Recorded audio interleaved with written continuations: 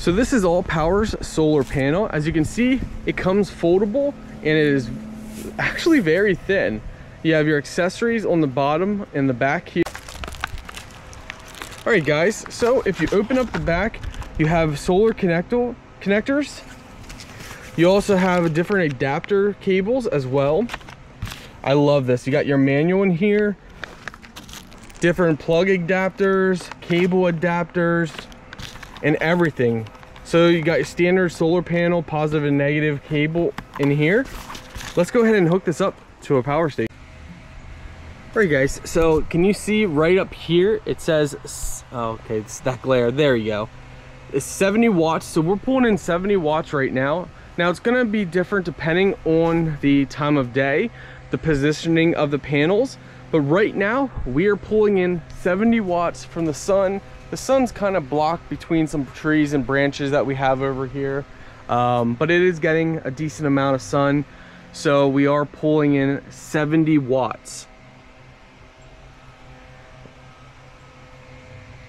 And it's that simple, guys. So it's really that simple and that easy.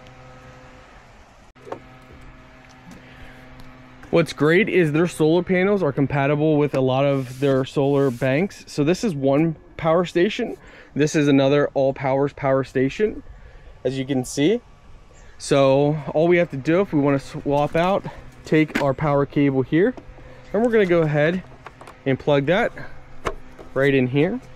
And this is our smaller little bank. Now each power station will probably take in a little different. Let's see how much this pulls in. So this is at 53 watts. So that's what this one, 54, 56, 57. I don't know if you guys can see that. 62 watts, 63. So depending on your power station, each power station is going to absorb and take in the current a little bit different. As you guys saw, this one was pulling in and holding that 70 mark. Right now, this one's kind of holding at 67 watts for charging. But ALLPOWERS power stations, ALLPOWERS solar panels, I love them. I think they're fantastic. And that's why we actually have more ALLPOWERS than just this. And I highly recommend ALLPOWERS to you guys. If it's for solar panels or power stations, it gets an A+ and a recommendation from Scott's Honest Reviews any day and every day.